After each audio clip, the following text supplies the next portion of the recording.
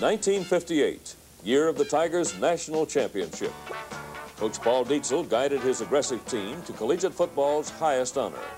His able staff was composed of Charlie McClendon, later LSU's head football coach, Bill Peterson, destined to be a college and pro head coach, Carl Maddox, who later was director of athletics at LSU, George Terry, and Abner Wimberly.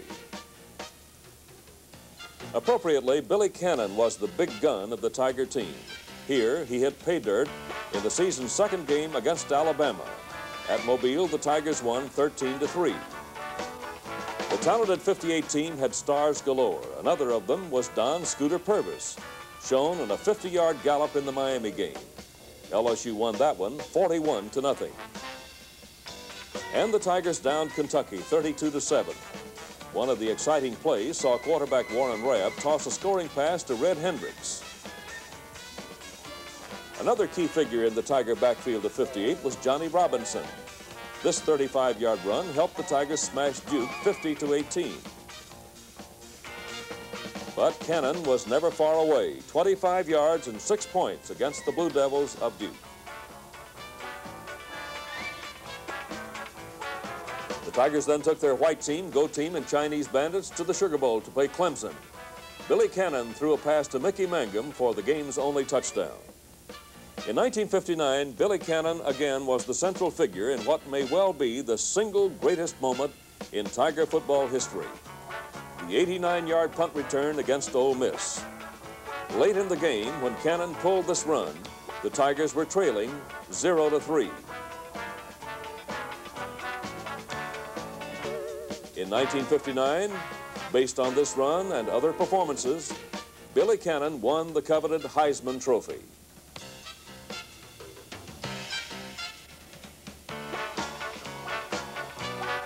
In '59, the Tigers lost one regular season game to Tennessee, and then were blanked 21-0 in a Sugar Bowl rematch against Ole Miss.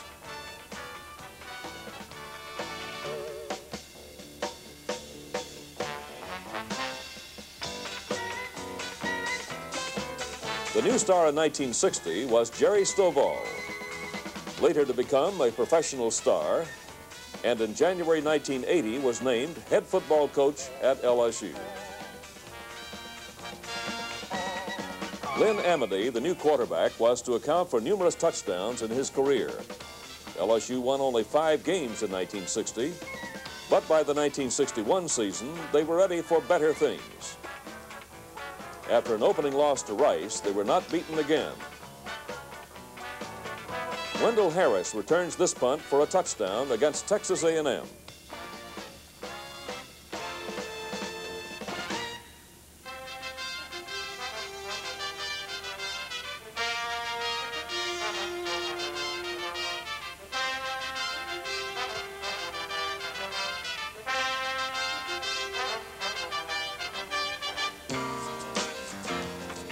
Stovall was always a dangerous threat on offense.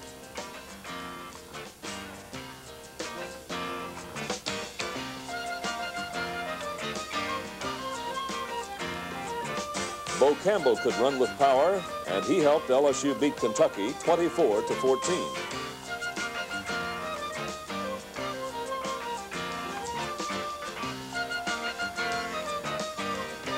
In the 23-0 victory over Florida, Dwight Robinson, Jerry Stovall, and Danny Newman stood out.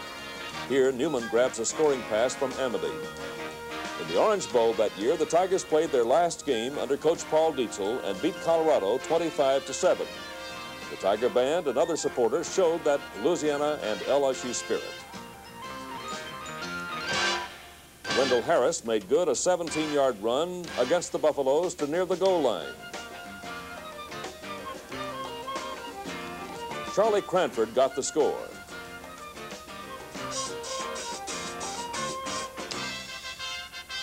Jimmy Field was a running quarterback.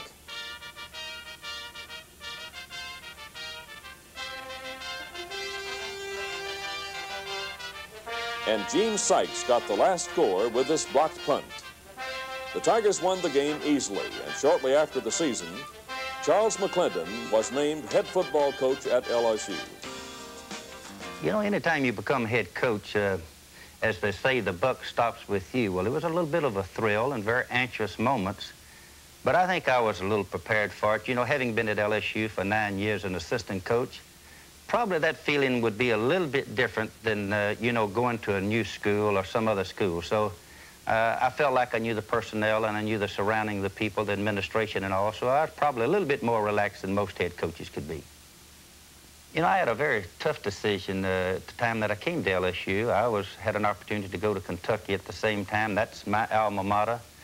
And probably the biggest difference was Dr. John Hunter, our president at the time, and the athletic director, Jim Corbett. They kind of got me off into a corner, and I guess maybe having been at LSU 9 years, knowing the situation I probably felt a little bit more comfortable by being here at LSU rather than maybe being at the University of Kentucky, where there'd have to be a lot of changes. My family would have to make a lot of changes, so it was probably easier staying here. However, following a national championship is never easy, and we had our problems. Our program really didn't change that much at LSU when I took over. I guess maybe, again, relating that I'd been here at LSU as their defensive coach. So defensively, we stayed with the things we did well, something that we understood. And I've never believed in changing things that were good. Under McClendon, the Tigers won 9 games in 1962.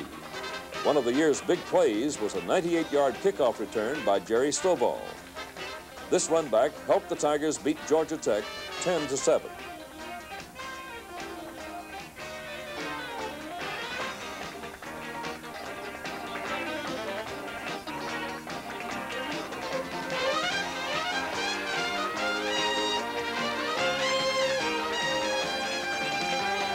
Stovall scores again. He was LSU's leading rusher in 1962. First year as a head coach, we went to very happily. We had a great year, and we went to the Cotton Bowl. We played the University of Texas. They were undefeated. Fred Miller threw Ernie Coy for a 5-yard loss on the first play from the line of scrimmage, and from then on, I think Texas knew we were there to play. Lynn Amity hit Billy Truax to set up one of the 2 Amity field goals in the game. Amity's 3-pointers were for 23 and 37 yards.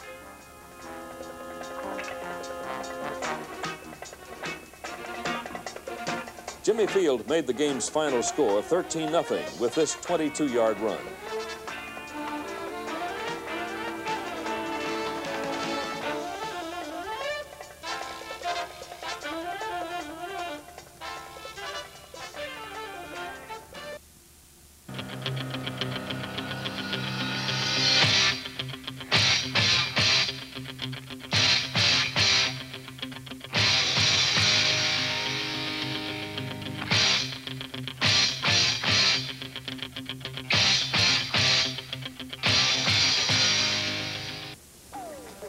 The Tigers won 7 games in 64-5 and beat Syracuse in the 65 Sugar Bowl.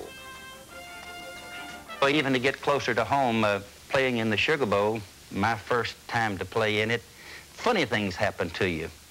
I know that I was sitting in at a pregame meal, and Pete Finney, one of the sports writers there in New Orleans, a friend of mine, he had a very funny way of, he came up to me and told me at the pregame meal, he said, "Oh, Mac," he said, "did you know that any player that had ever played in the Sugar Bowl as a player, no one has ever come back and coached a winner?" Well, you know what? It really kind of struck me as being funny. So I kind of related this to the squad. I said, "Fellas, I've handicapped you one more time." In the 1966 Cotton Bowl, Pat Screen directed the Tigers to an upset of number 2 ranked and unbeaten Arkansas. Here's Screen to Doug Morrow, a winning combination.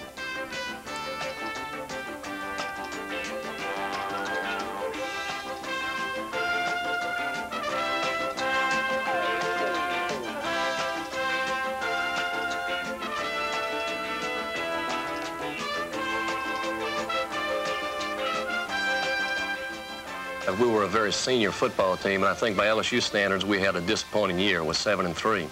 And we were very fortunate to have the opportunity to play an excellent team in the Cotton Bowl in Arkansas.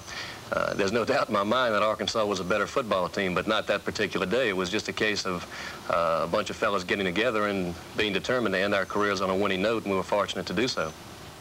Mike Robichaux and friends fought a defensive war to end Arkansas's 22-game winning streak.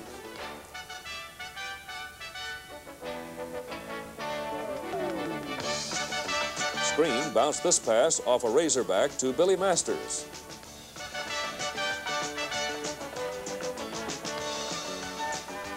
Joe Labruzzo crawls in for one of his 2 scores behind the block of All-SEC Dave McCormick.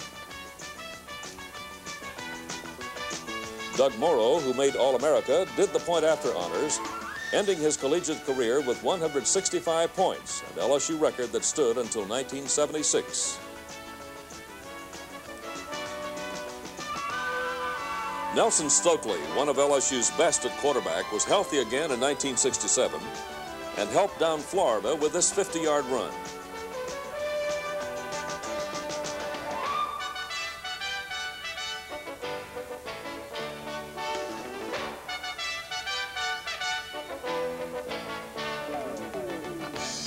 Here is a Sammy Grisaffi special, a reverse going for 34 yards against Texas A&M.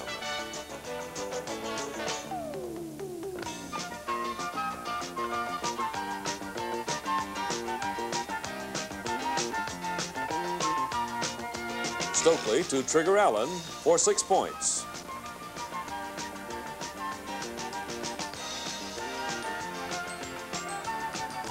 The longest touchdown pass of the 1967 season went from Freddie Haynes to split-back Jimmy West for 54 yards. That year, the Tigers emphasized the run always. Quarterback Haynes shown here with the ball. Behind blocks by Godfrey Zonbrecker and Joe Redding, he scampered 29 yards to the end zone. Glenn Smith had many brilliant moments in his brief LSU career. This one in a 55-0 drubbing of Mississippi State.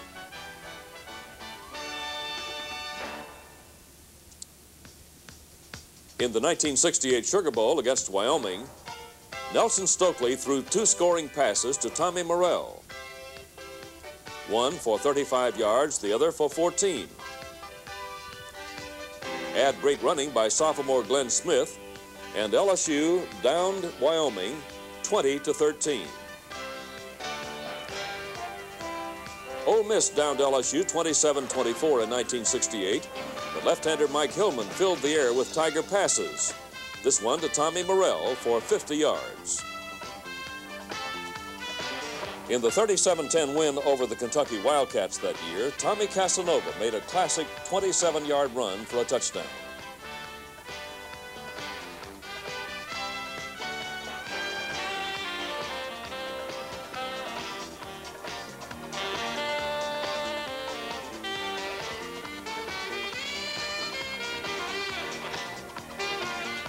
Lonnie Miles caught 43 passes during the season, this one from Mike Hillman. LSU would later defeat Florida State 31-27 in the Peach Bowl. Against Auburn in 1969, the Tigers pulled one of the slickest plays in their history. Jimmy Gilbert took a pitch out and hit Andy Hamilton with a perfect strike. This may have been the best football game played in Tiger Stadium in the 1960s. The 1970 season was easily one of the Tigers' greatest, a year of an SEC title and 9 victories. Andy Hamilton, number 80, continued as the leading receiver. First here from Buddy Lee, and then from Burt Jones, who would go on to become an all-star Tiger player.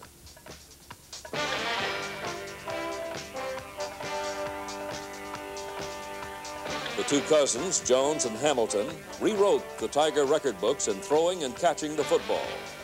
Jones accounted for more than 3,200 yards total offense in his career, while Hamilton gained almost 2,000.